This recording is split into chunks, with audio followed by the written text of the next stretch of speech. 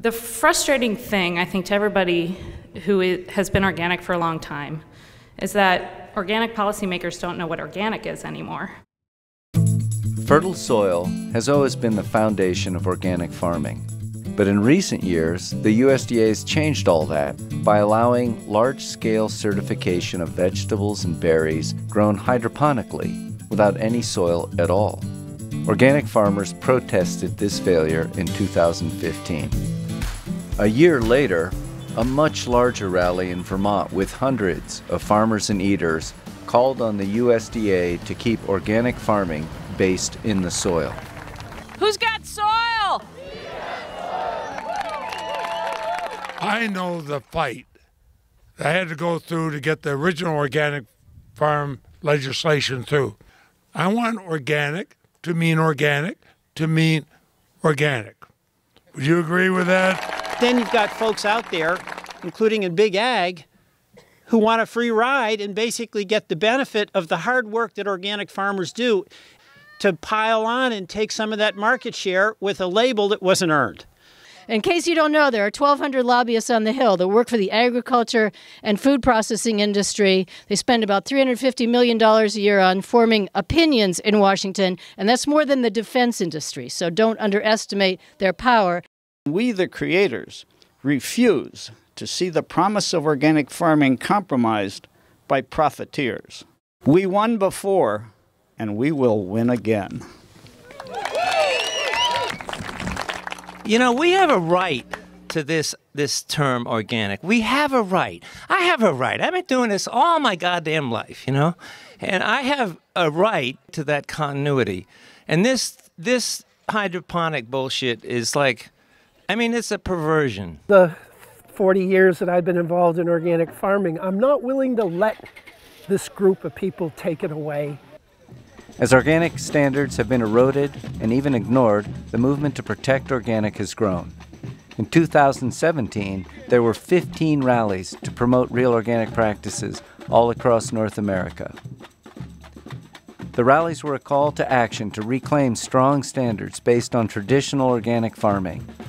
Ignoring earlier recommendations and world standards, the USDA has sided with industry and embraced soilless production as organic. Hundreds of millions of dollars of hydro berries and vegetables grown without any soil or any means of identification are currently being certified and sold as organic each year. Without soil, it's not organic. As an urban ag grower myself and a person that works very closely and advocates for people who grow in this city, I am staunchly in support of anyone who's stewarding soil. Soil has always been the foundation of organic growing, so I think in a lot of important ways soil represents the history of organic, but I think it's also important to remember that healthy soil, as one of the keys to reversing climate change, should be the future of organic as well. Right. Regardless of what's going on with big business, we have to own that word and keep the spirit of it. You know, we've always said that organic is not based on input substitution.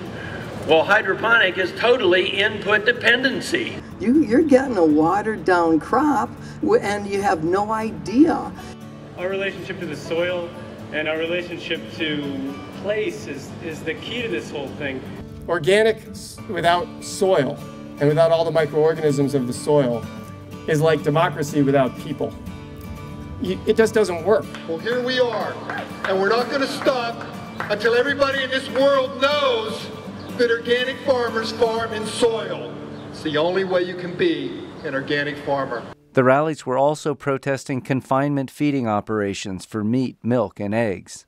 These CAFOs are now being passed off as organic farms to unsuspecting eaters. As a mom, I've always really counted on that organic label, so I know what I'm feeding my children. If the new animal welfare standards were implemented, 3/4 of the certified organic eggs in America would be decertified. Small farms cannot compete with, quote, organic egg farms housing 2 million hens in 10 industrial-sized warehouses with only the most cynical description of outdoor access to offer. At the rallies, over 50 organic leaders spoke out, calling on the USDA to protect real organic. They pointed to the widespread loss of integrity of the USDA organic program, which permits hydroponics, factory farming of animals, and massive imports of fraudulently certified grain.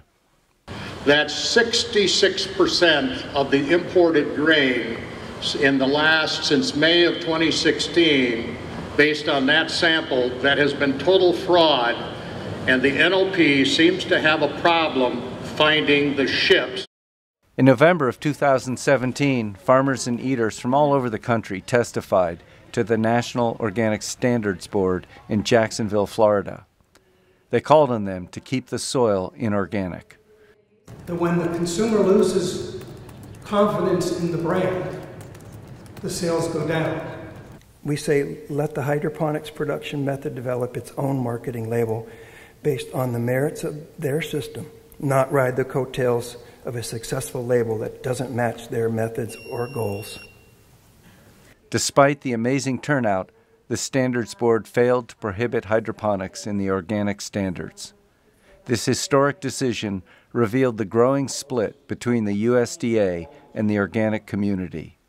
What happens next is up to us. As the USDA attempts to redefine organic, we won't back down. I don't see anybody in this room that is opposed to hydroponics that's going away. Are any of you guys going away? I don't think so. We're here for the long haul. Learn the many ways you can help to protect organic. Go to realorganicproject.org.